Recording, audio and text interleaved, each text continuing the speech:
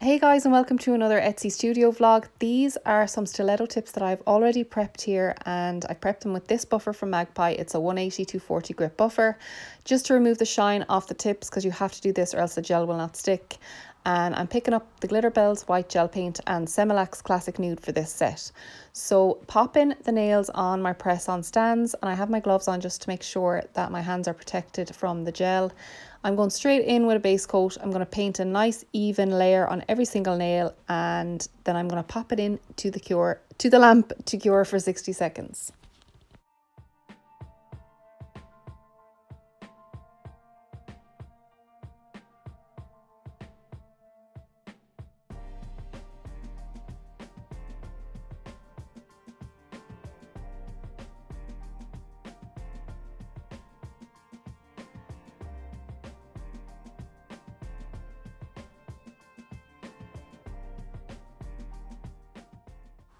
So once those nails are out of the lamp, I'm going to go in with my nude shade. This shade is a lovely opaque colour, so it covers in one coat. And I'm just making sure that I am covering it perfectly. So I'm kind of looking at the nails at every angle, making sure I didn't mess something up, because you can always clean it up before it goes into the lamp. Once it's in the lamp and it's cured, it's fully hardened and it's stuck then. So you want to be checking all your angles, making sure there's no dips or anything like that in the nails. And then you can go on to the next part of your design. I am so excited to be back doing another Etsy studio vlog. I haven't done one in a while, but I absolutely love doing my press on nails. So yeah, I'm excited to be back doing another video on this.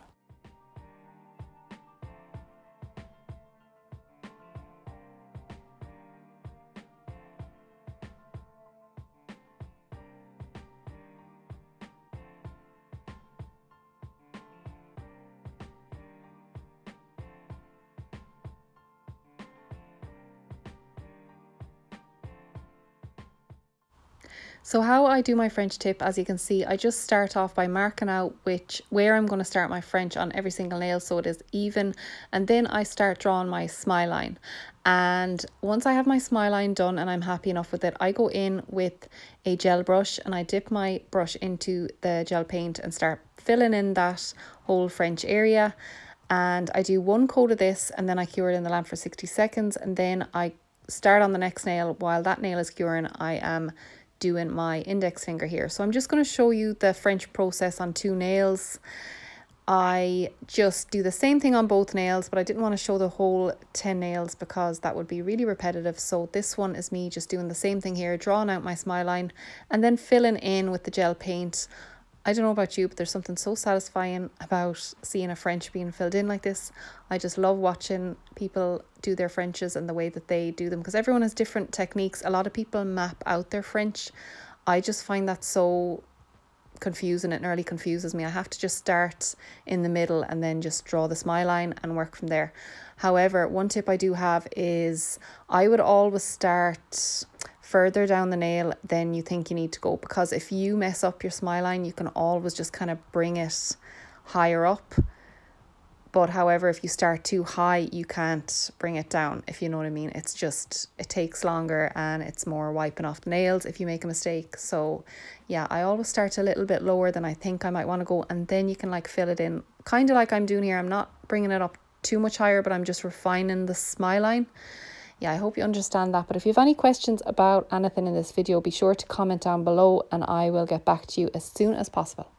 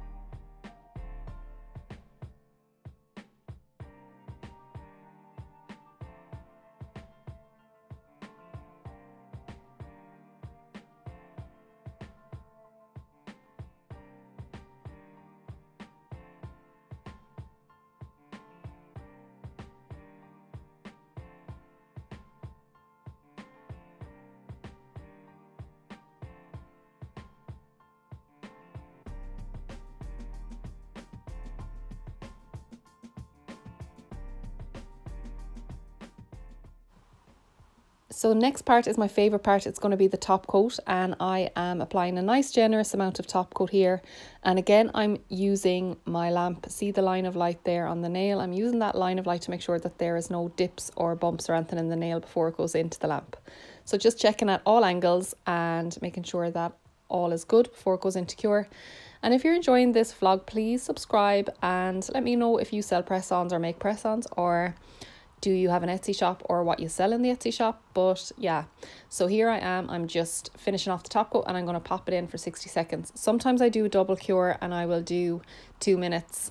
It does depend on your lamp and how strong your lamp is, but I often cure it for a double cure at the end, just because it's the top coat and it's tying everything in together and making sure all your layers of gel polish are nice and safe.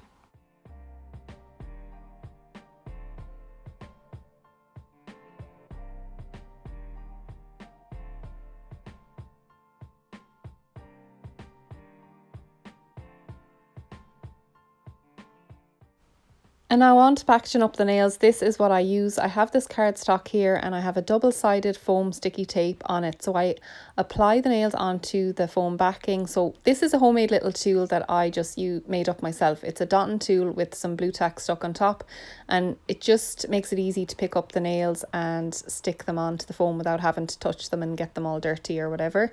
So I'm just wiping off anything that may be on top with a lint-free wipe, and it also kind of polishes up the nails for you as well. Then they're going to go from the cardstock just into this cellophane bag. So this bag fits the cardstock perfectly, and I'm just going to pop it in and seal it up, and it's going to be ready then to pop into the envelope. So this is the way I package my nails, and it works out perfectly.